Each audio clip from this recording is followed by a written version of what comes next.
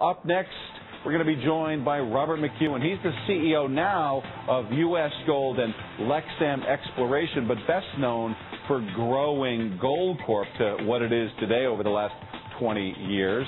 And we're going to get an outlook for up next on Morning Call. We're going to be talking about gold back on the rise again after last month's drop. What's the outlook? We're going to talk with the CEO of U.S. Gold. You might know him better from his time at Goldcorp, and the first transatlantic stock exchange. Well, gold prices have risen about 13% over the past year, and it's been a volatile year. What's the outlook for this year? Robert McEwen, the former CEO of Goldcorp, he's now the chairman and the CEO of U.S. Gold and Lexam Exploration, two much smaller companies that he's intending to grow. He joins us from Toronto this morning. Thanks for coming on, Mr. McEwen.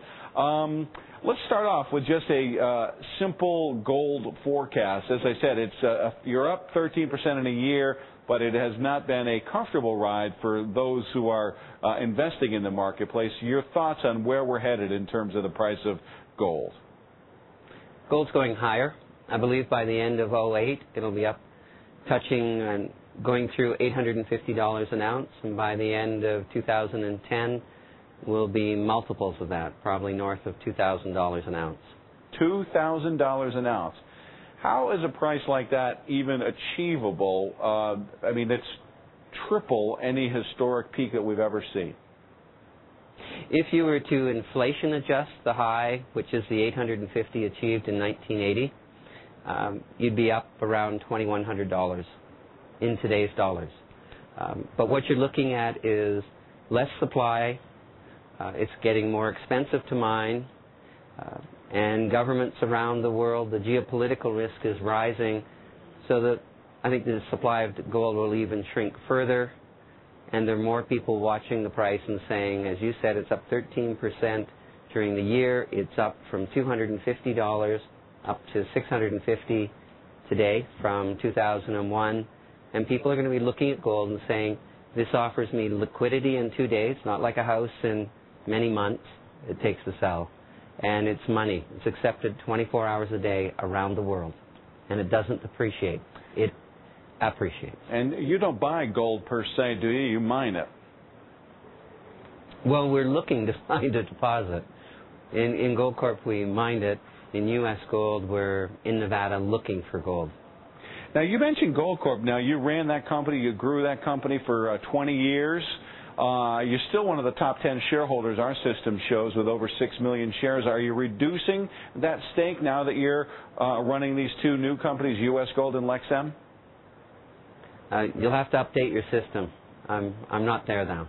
Okay, well, we just use the federal filings as they come through, so if you want to, update us, you're more than welcome to. I have a few shares left, but very small. So you're pretty much out of Goldcorp then and focusing on U.S. Gold and Lexam?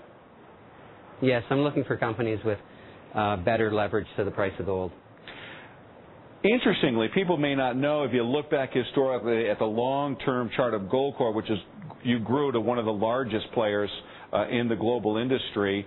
You did it over a long period of time, but on a split-adjusted basis, you took the stock from like 1 to 30. I mean, clearly this is what you do. And are you planning to use the same sort of strategy to grow your new companies that you did with Goldcorp? We were lucky with Goldcorp. We made a major discovery. I'm hoping that we might be so lucky in U.S. Gold. We're in a very prolific area with big discoveries around us and the world's two largest players, Newmont and Barrick, on either side of us. So I think we're very well situated in a geopolitically safe area with the right currency in the right spot in the middle of Nevada. Acquisitions are always a key part of it, whether it's land or existing small micro miners. What do you foresee as the strategy that you'll utilize at U.S. Gold and Lexam? Well, we just completed a takeover, Matt, of 3 companies. It was a simultaneous takeover bid. So we've assembled a very dominant land position within an important area in Nevada. That's the first step in consolidating a position. We strengthened the balance sheet, listed on the American and Toronto Stock Exchange, and set off to aggressively explore for the next several years. we'll look around for other opportunities. If we only have less than a minute left now, but if, for example, U.S. Gold were taken out, it's obviously a much more easy small company to take out with a market cap of about $200 million versus the $18 billion for a Goldcorp. What do you do? Just start all over again, sell and move on? I mean, or are these long-term operations as far as you're concerned? It's in the hands of the shareholders. If a bid came along and it was attractive to them, then we move on.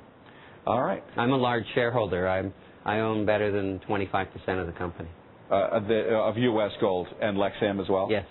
All right. Lexam over 50. Okay. Mr. McEwen, thank you very much, and good luck on your new venture.